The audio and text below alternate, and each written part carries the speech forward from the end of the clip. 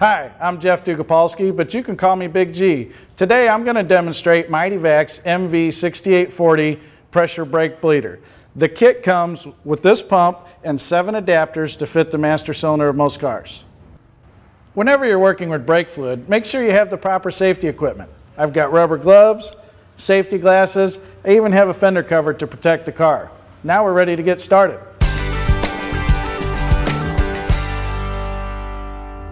As I mentioned before, the kit comes with several different adapters.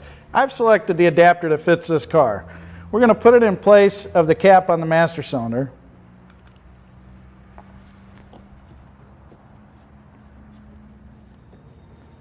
The adapter has a swivel head fitting so we can put it in a position where we can connect our hose.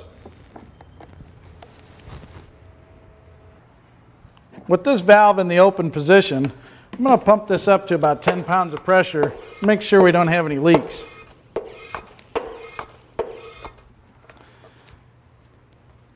I don't see any leaks around the master cylinder or hoses. Our gauge is holding pressure. So I'm going to go ahead and tilt this valve to relieve the pressure and we're ready to add fluid.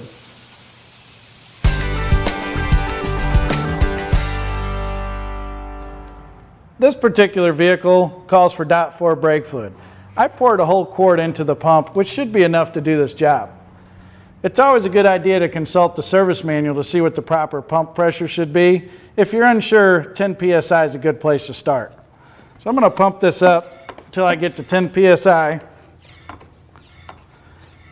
And then the machine also comes with this hook, which makes it nice to hold everything level while you're bleeding the brakes. Now we're ready to lift the vehicle. I've securely lifted the vehicle. In this situation, I'm only bleeding one brake. If you're bleeding more than one brake, it's a good idea to check your service manual for proper sequence. I've also checked the bleeders on this car to make sure they open. That's another thing you should check before you get started. Now all we have to do is bleed the brakes. We'll put the wrench on the bleeder, and we're going to have a container to bleed our fluid into. Mityvac offers this one, which works really nice.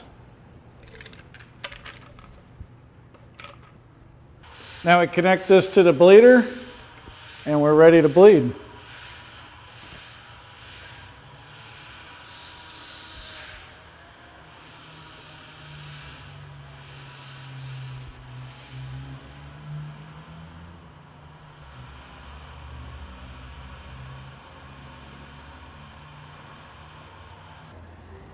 Well, I can see we have no air bubbles in the line, which means we're done bleeding.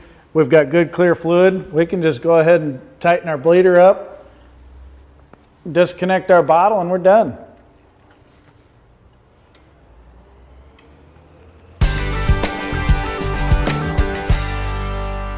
Well, we're done bleeding already. It's that simple. All I have to do now is to relieve the pressure in the tank, disconnect our hose and our adapter. And at this point, if you're low on brake fluid, it comes with this wand attachment. You can put that on the end of the hose, pump it back up and fill it from there.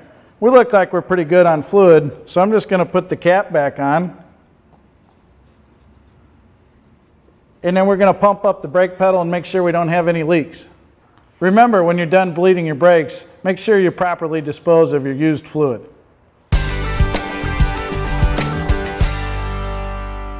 Well, we're done bleeding the brakes at the wheels. I just need to make sure we don't have any leaks. I'm going to pump the pedal up here a couple times and then hold it for a few seconds. If the pedal doesn't drop, we should be in good shape. I got a good hard pedal here. So I'm going to go out to the wheel and make sure we don't have any leak at the bleeder, and we should be done. Well, I just got done checking the brake bleeder. I don't see any leaks there. Looks like it was a successful bleeding job done by the Mityvac pressure bleeder. Check it out. I recommend it. It's a good tool, and I'll see you next time. I'm Big G. Video Shopping Network, an Amazon affiliate. To see this product on Amazon, click the link in the video description below. You'll be able to see current pricing, product reviews, and any special deals. Desktop users should see the Amazon quick link below the video. Mobile users will need to click the little down arrow below the video first.